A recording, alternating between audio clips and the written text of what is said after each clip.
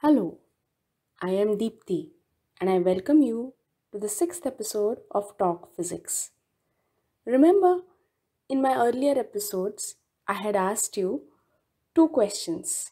First, I had asked you whether you like physics, and when you answered no, I had asked you whether you like music. And the answer was, of course, as expected, a big yes. After which, I had told you that if you like music, you indirectly like physics. And then, of course, we have been trying to discover physics hidden in music. Now, the same thing is true for dance as well. I know that if I ask you whether you like dance, there's going to be a big yes from your side.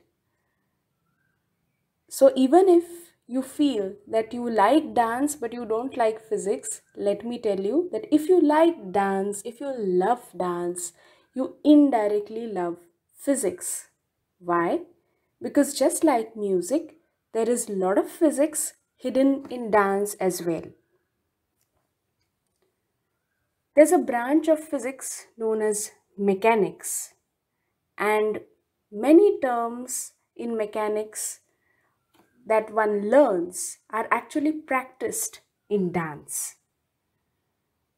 The first and the foremost thing would be the concept of gravity. The fact that when you jump, you are able to come back to the earth is due to the force of gravity exerted by the earth. So if there was no gravity, you wouldn't be able to dance at all. You would be floating somewhere in the space.